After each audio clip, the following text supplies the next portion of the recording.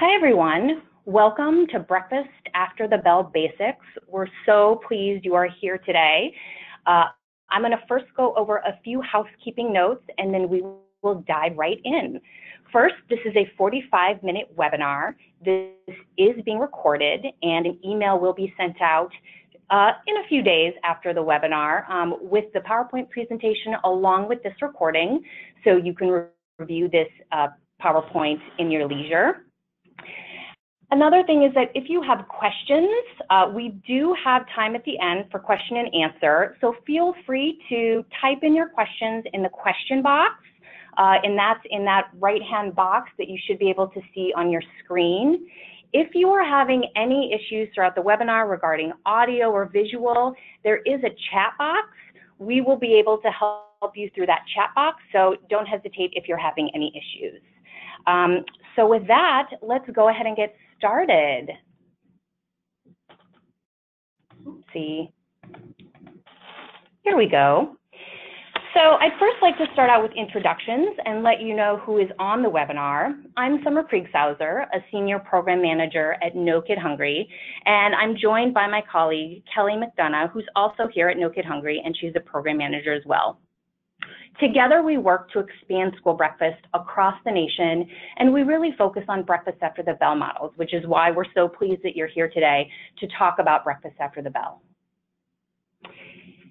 So first, I want to start us off with talking a little bit about No Kid Hungry, just so you all know who we are. I think we have some familiar faces on the line, but you may not be familiar. Some other folks may not be familiar, so giving you a little bit of insight about No Kid Hungry and what we do might be helpful.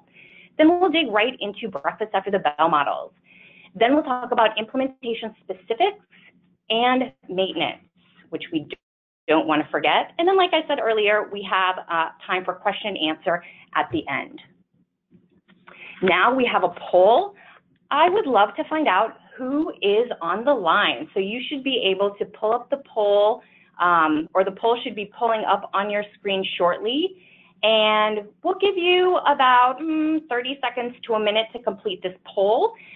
Really, we're trying to figure out how familiar you are with breakfast after the bell, so we can kind of gauge who's on the line.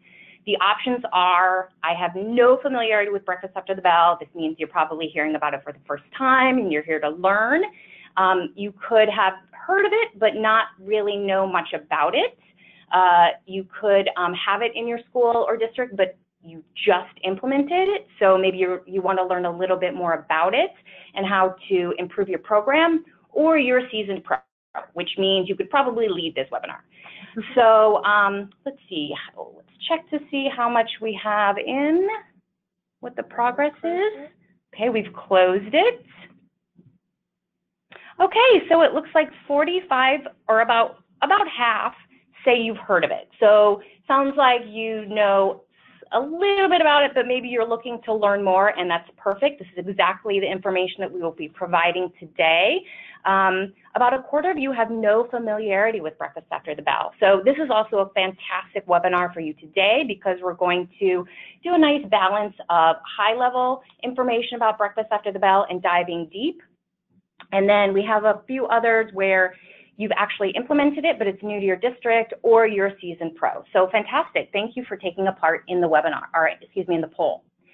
All right, so No Kid Hungry, who are we? We are a campaign across the nation, and we work to end childhood hunger. We do it in a few different ways. One is we work to expand access to the federal meals programs. This means getting more food to kids who need it. Our focus is on school breakfast, after school meals, and summer meals. And that really is what Kelly, my colleague, and I, who's joining me today, that is what we focus on, expanding access to school breakfast. We also teach families through nutrition education. So we help them prepare nutritious food and really make the most of their food budgets. And then something else that we do is we do a lot of advocacy, and we work with our elected officials at the national, state, and local level to really pass policy that moves the needle on ending childhood hunger. And here's a map of where No Kid Hungry is. We are proud to be across the country. As you can see, the orange, we have deep community investments in those states, and the yellow, we have grants in those states and provide nutrition education programming. So we're really proud of our work across the nation. All right, let's dive right into breakfast after the bell basics. We'll be talking about breakfast after the bell models, the participation rates that you can get with these models, and we have a lot of resources that are embedded into this PowerPoint that will help you moving forward with breakfast after the bell.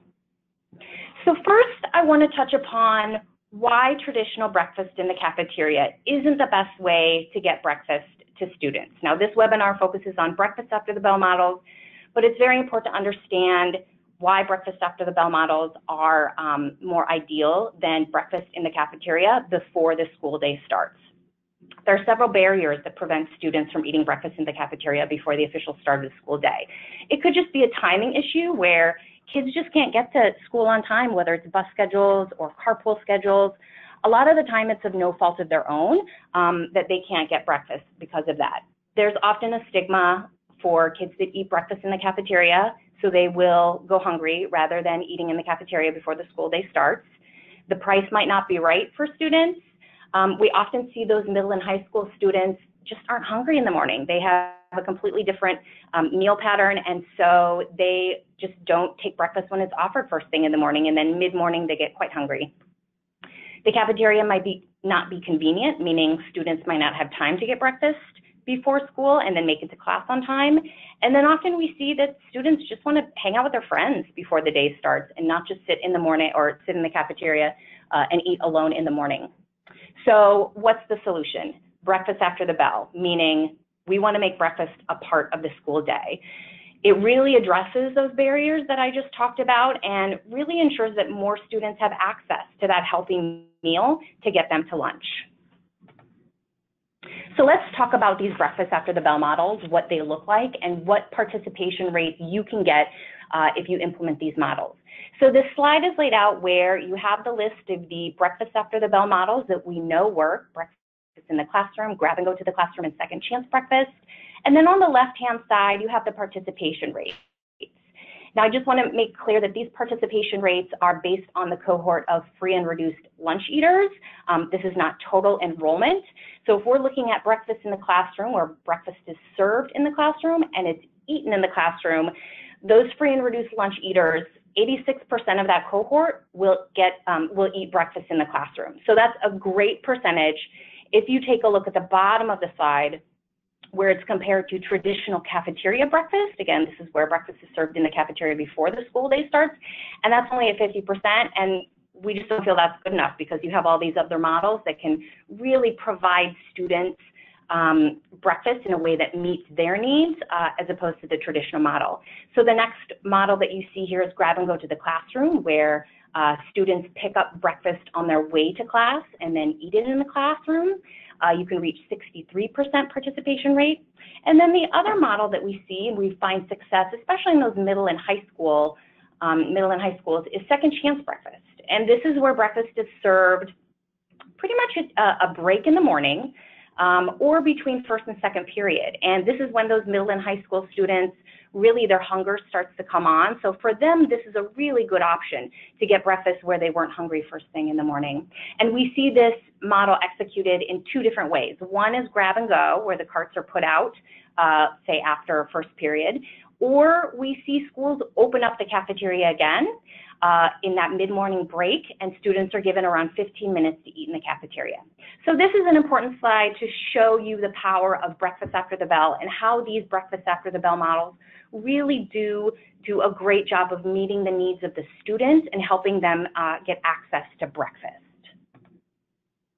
So I want to dive a little bit deep into each of these models to give you more information about what they look like, what they entail, so you can really understand the ins and outs of these models. So like I said, breakfast in the classroom is where breakfast is offered and served in the classroom. Students eat in the classroom, and it usually takes only 15 minutes, and that includes cleanup. So it's not a lot of time in the grand scheme of things. The prep for this is the cafeteria staff prep those breakfast items. If you have a central kitchen, you'd prep it there, or the cafeteria in that particular school.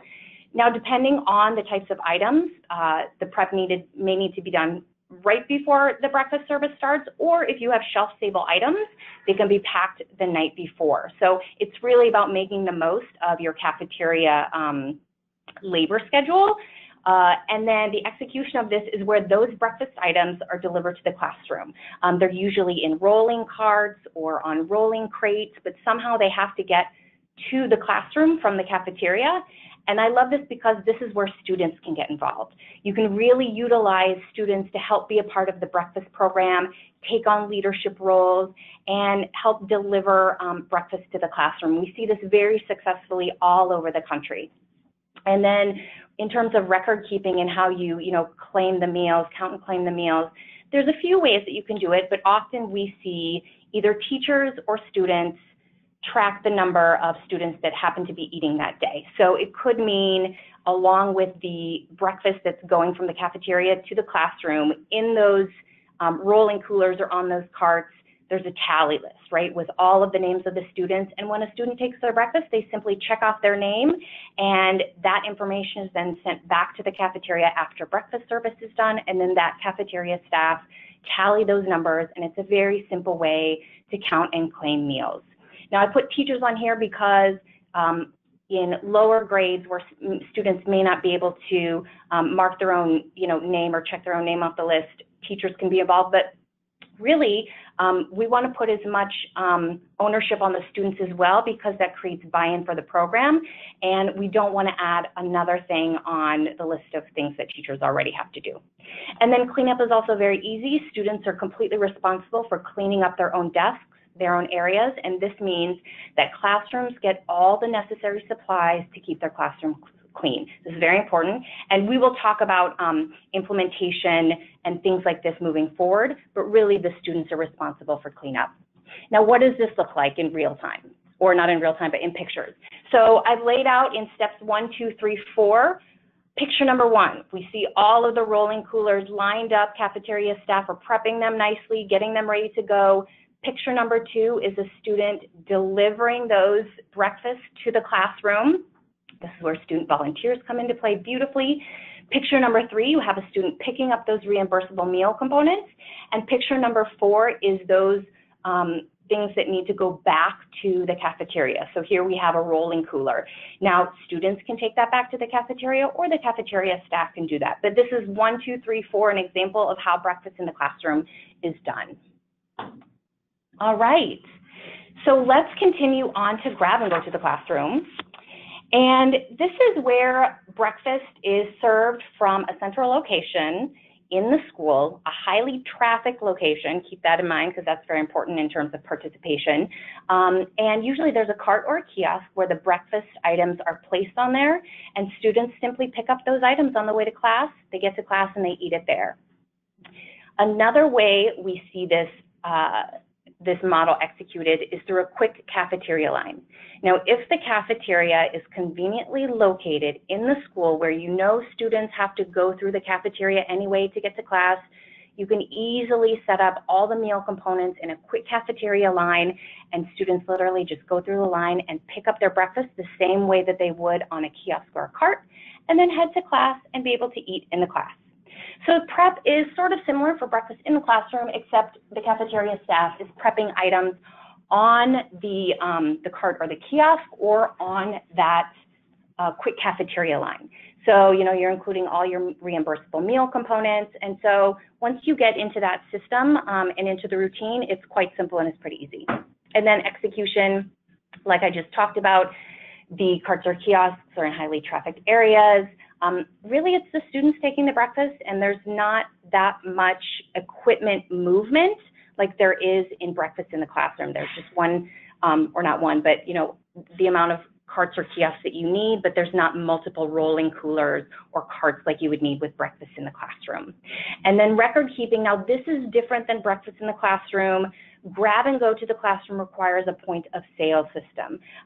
This is the most common way of tracking participation in the vast majority of schools that we work with, and in surveys that we've seen, and it's almost impossible to track participation, to track counting and claiming accurately without a point of sale system. So that is something to keep in mind if you're interested in grab and go to the classroom. Cleanup is very similar. you're really relying on the students. You're relying on the students to clean up their desk areas. If there's any trash in the hallway, you just need to onboard students about what to do if a spill happens. And again, I'll get into this into the implementation section, but really the responsibility is mainly on the students. Of course, custodians help with this, but really giving responsibility to the students is the most successful here. And then what does this look like? All right, we have pictures 1, 2, 3, and 4. Picture number 1, we see a loaded up grab-and-go cart with all sorts of goodies. Picture number 2, a student is taking their reimbursable meal components from a grab-and-go cart. Picture 3 is a POS system.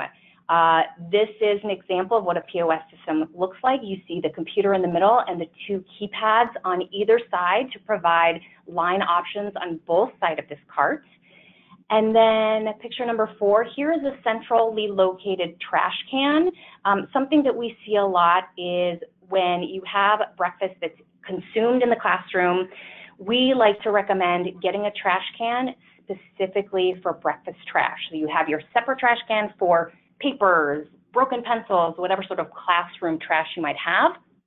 But having a separate trash can specifically for breakfast trash is very helpful, because then that trash is taken out to that centrally located larger trash bin in the hallway, and once breakfast is done, that breakfast trash can in the classroom is not used anymore. So having that those designated supplies can really help avoid having messes in the classroom all day, and have it be super organized, and teachers love super organized. All right, let's go to our next model. All right, Second Chance Breakfast. We see such good things from Second Chance Breakfast because, like I said earlier, it is really successful in middle and high schools because of the time it's served. So like I said, it's not served first thing in the morning. It's served during a mid-morning break, or usually between first and second periods. And again, like I was saying earlier, we see this executed in 2 models. One is grab and go to the classroom. And so this would be, an example would be the cafeteria staff set up all of the kiosks or grab-and-go carts. The bell rings to end first period. Students exit their classroom. They pick up that breakfast on the way to their second period class and then eat in class. So you might not be losing any time in between class. Maybe you have to add a minute or 2 just to make sure all kids get the meal that they want. But really, this is a very smooth way for kids to get breakfast, and great for those, again, middle and high school students. The other way we see this model executed is through the cafeteria. And we do see schools change up their schedule to accommodate this, where they have a mid-morning break, where students can go to the cafeteria, they can sit there and eat for 15 minutes, and then regular class schedules resume. But this is also a fun way to give students breakfast where they might not get it first thing in the morning and you know they're hungry.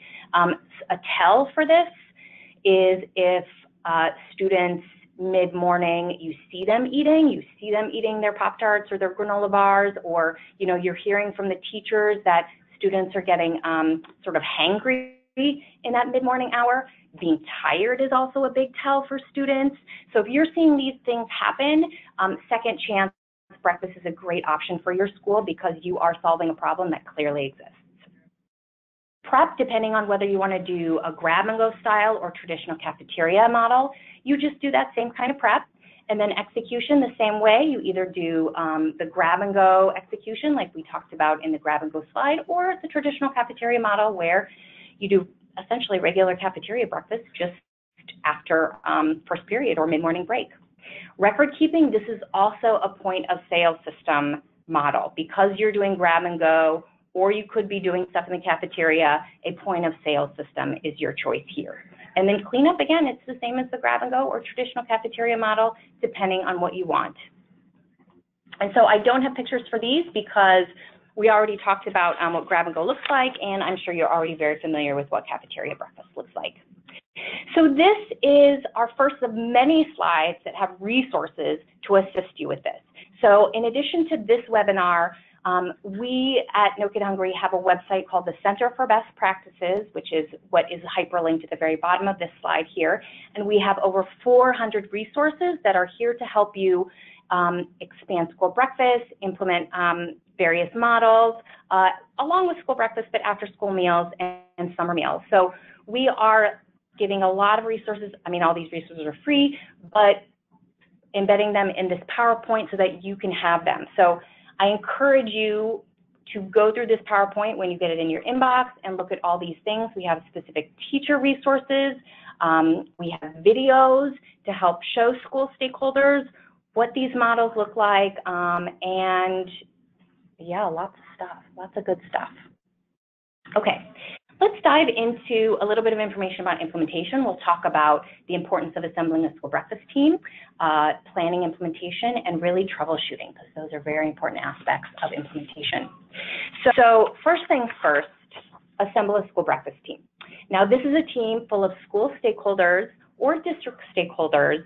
This could be teachers, principals, wellness coordinators, really anyone who will be touching the school breakfast program in any way, shape, or form.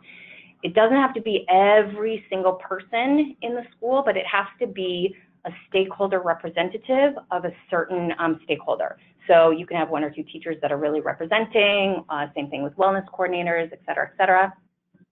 And the goal here is a couple things. So one, it's to help those stakeholders understand the importance of expanding access to school breakfast. I'm sure you already have school breakfast in your school, but how many students are actually eating? So helping school stakeholders to understand the importance of increasing access by changing these models can be key. Something you can do is to visit other schools that already have breakfast after the bell in place, that have a program that's smooth, because oftentimes it's really hard to imagine what breakfast after the bell looks like and how it folds into the school day. So that's something to think about. Reach out to your contacts in other schools and see if you can set up a breakfast after the bell site visit. The school breakfast team also gives stakeholders a voice to address concerns, but it also helps gain buy-in. Any stakeholders who can make or break this program need to be a part of the school breakfast team, because they can help troubleshoot and they can be crucial to helping plan a successful breakfast after the bell implementation plan. So that's the main thing, is you want them to help plan this implementation.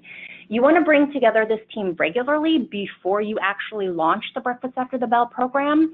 And then after you launch the program, still meet with them, but it should be on an ad hoc basis depending on what you need. And I have a resource link at the bottom here called Talking Points for Introducing Breakfast After the Bell to School Stakeholders, which really helps explain the importance of breakfast after the bell and why changing over to breakfast after the bell models is beneficial to really everyone in the school.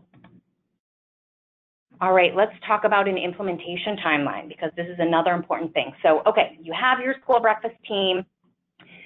Something that needs to happen with the school breakfast team is to have a project manager in place. There are going to be a lot of moving pieces, which is totally understandable, but you should have a person that is really managing the implementation process and have somebody accountable for this and being able to be the connector to all the stakeholders. You also want technical experts on this team. So you're going to need cafeteria staff that are familiar with breakfast and breakfast equipment, things like that, because that will add another important piece to a successful implementation plan. When you're thinking about implementation, some things to consider are what sort of facilities your school has, how the school is laid out, what kind of equipment you might need depending on the breakfast after the bell model, what kind of food, meaning are you going to have your regular menu or change over to a different menu? How are you going to obtain the equipment? Are you going to be applying for grants, or do you have that money in your food service budget already? How long is that equipment procurement going to take? Menu planning.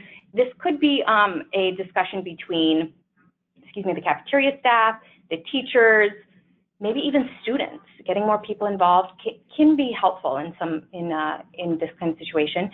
What does the school layout look like? If you are choosing grab and go, you need to think about where those highly trafficked hallways are to put the cart at, so that you get the most bang out of your buck in terms of more students coming by. How are you going to market this? There are many school stakeholders that need to be notified about this. And don't forget parents. Parents are a big stakeholder too. And then after think about all of that, when is that launch date? Now this might seem like a lot, so counting back thinking back, thinking, okay, I need to do all of these things. How long is that going to take? And working your way back might give you a better sense of how long that implementation process is actually going to take.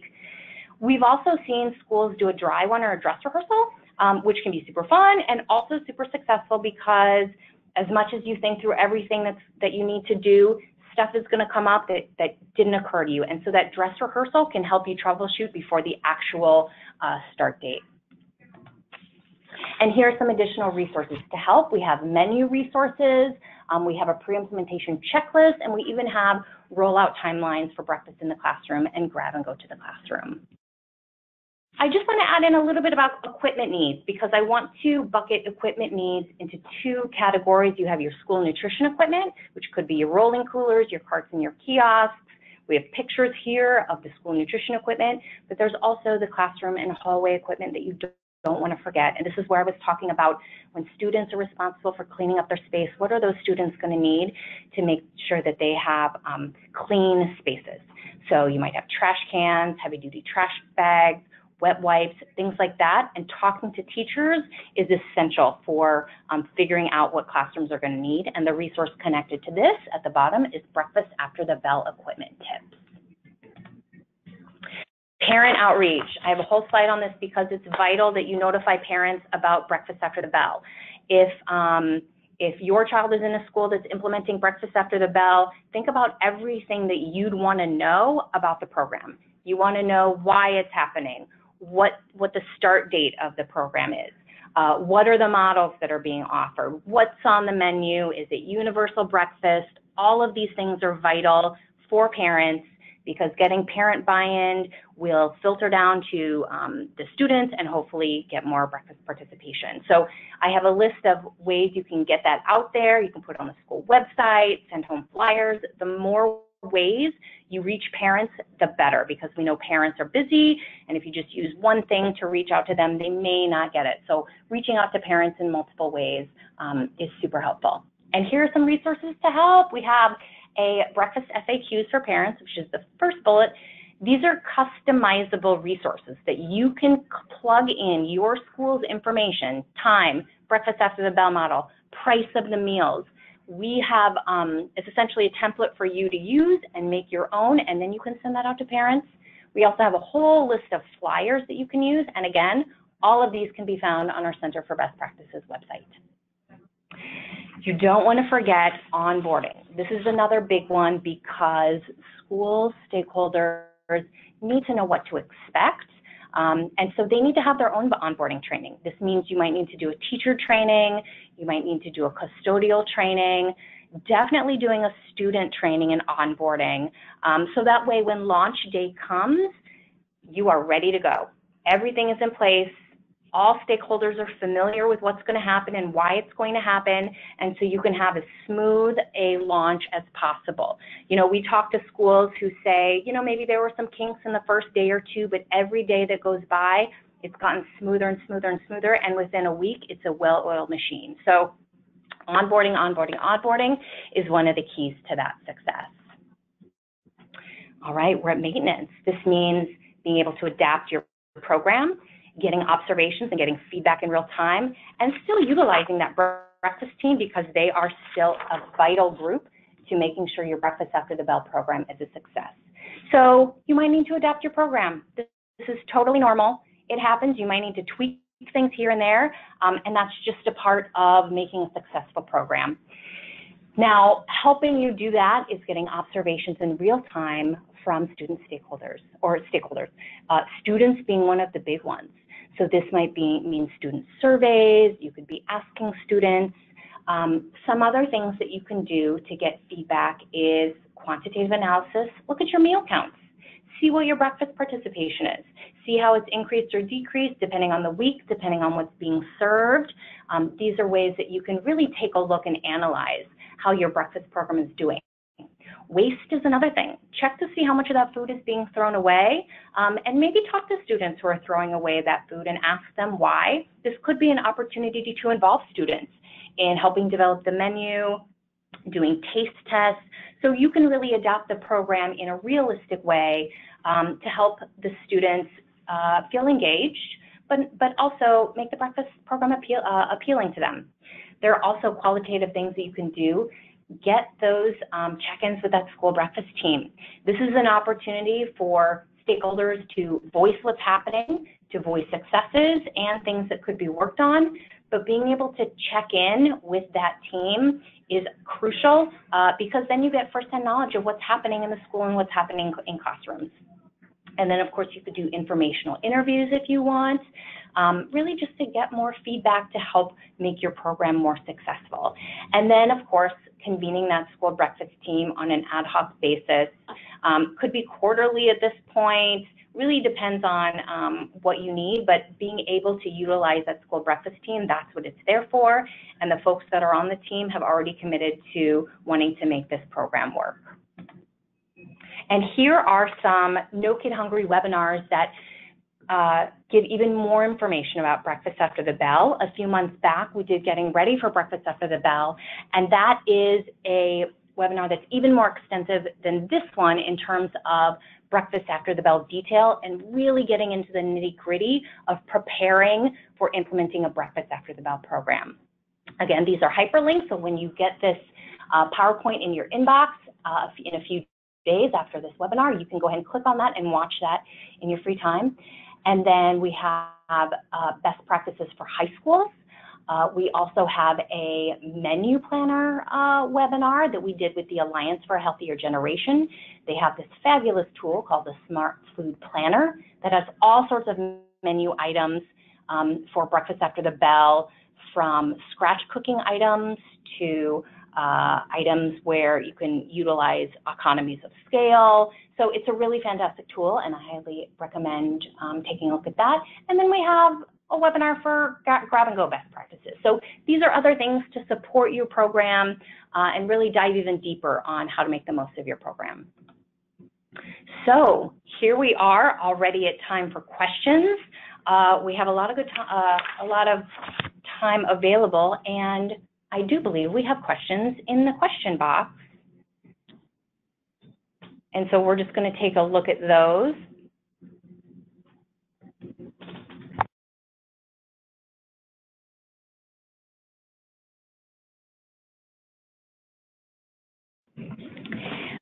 Well, while you all think about some questions, this is Summer's colleague, Kelly. Summer introduced me at the beginning of this webinar, and we tag team our breakfast support here at the Center for Best Practices.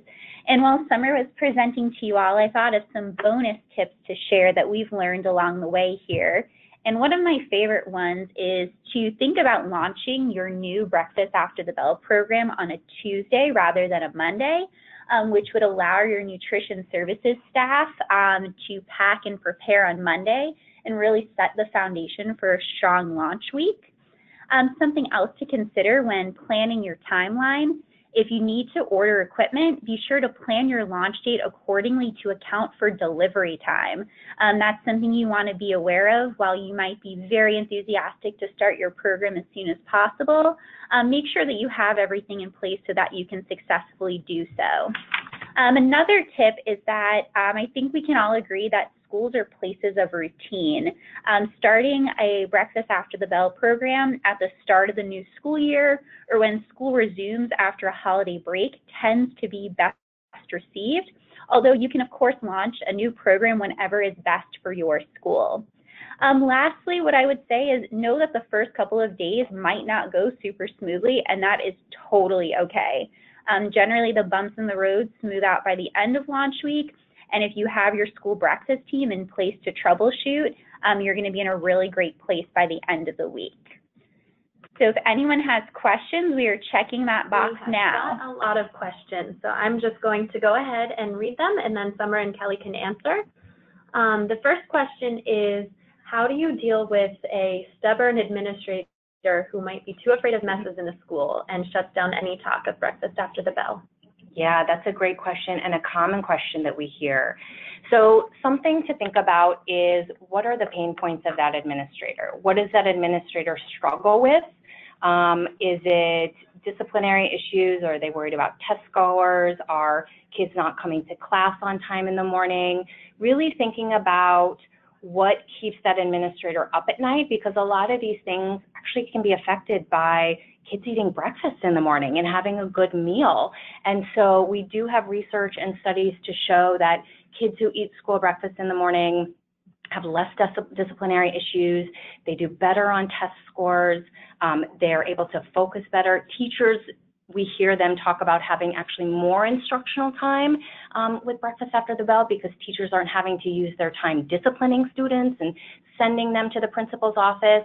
So these are something to think about in terms of how you approach a school administrator and really thinking about what would help them in their day-to-day, knowing that they have a million things on their plate and they just want things to go smoothly.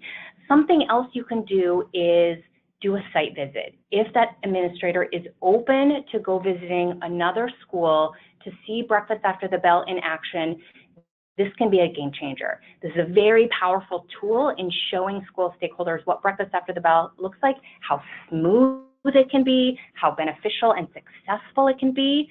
One other thing I'd recommend is tap into any sort of peer networks that you know are out there. So if there's another school administrator that you can reach out to that his or her school has implemented breakfast after the bell, see if you can create a line of communication between the administrator that you're trying to sway and that administrator that has already implemented breakfast after the bell.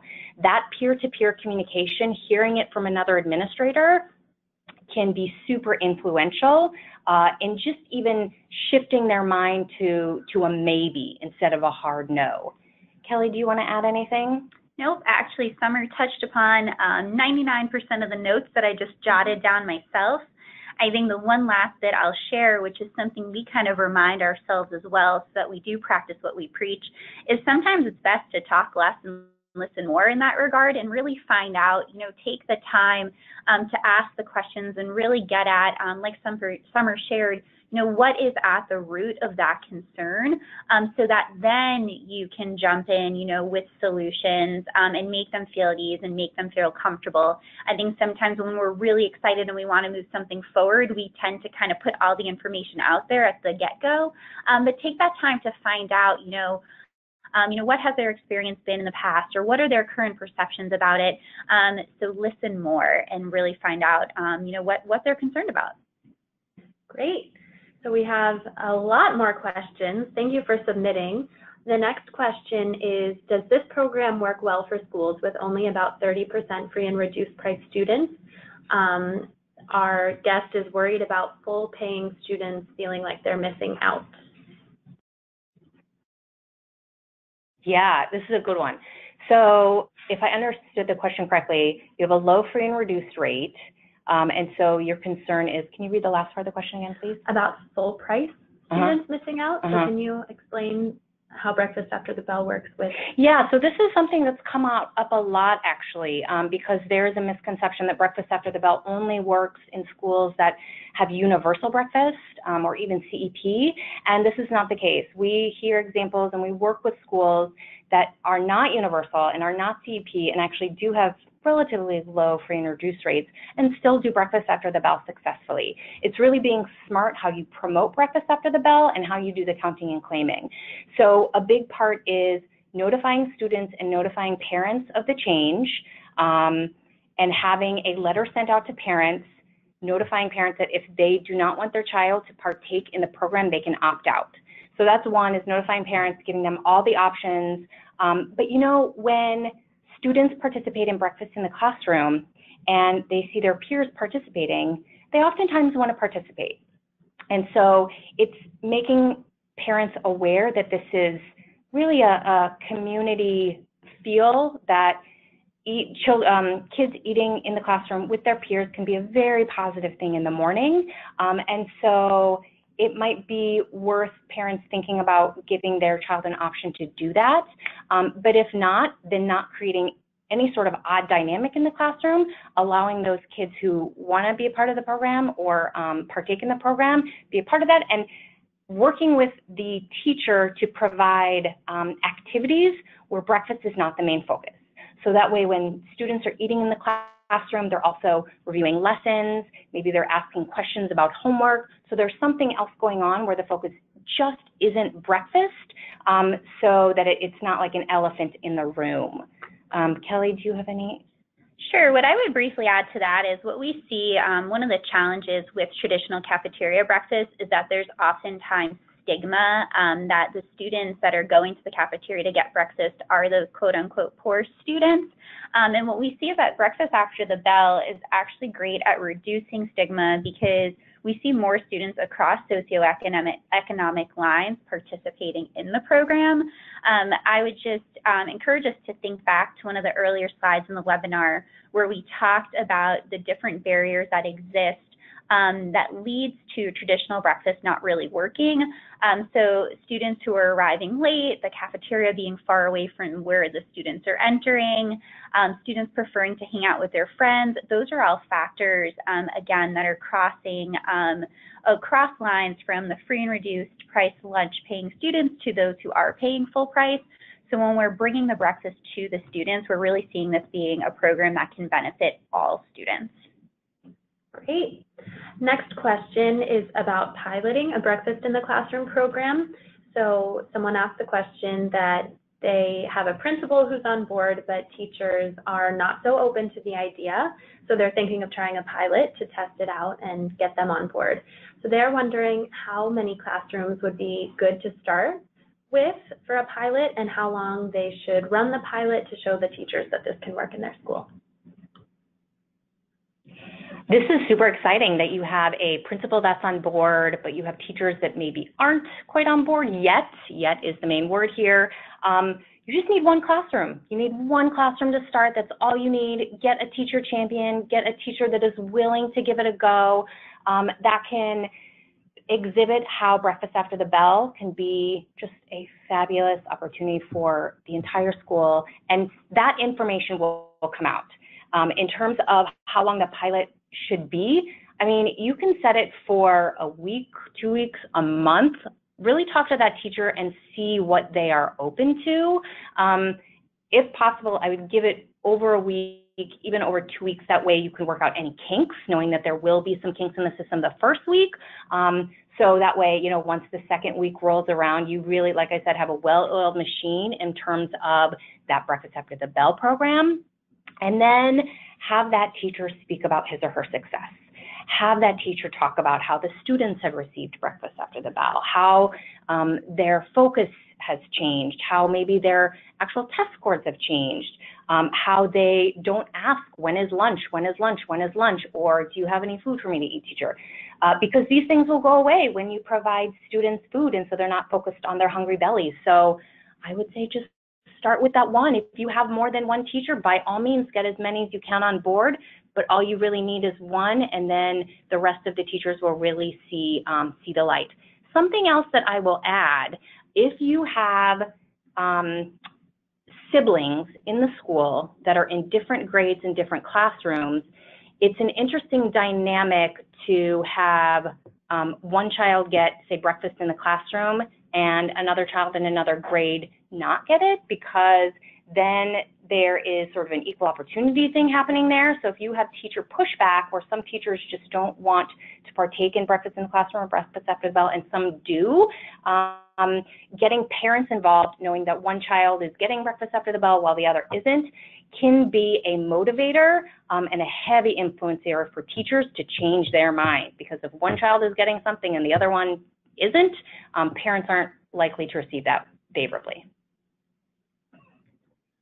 Next question is breakfast after the bell in place of traditional cafeteria breakfast?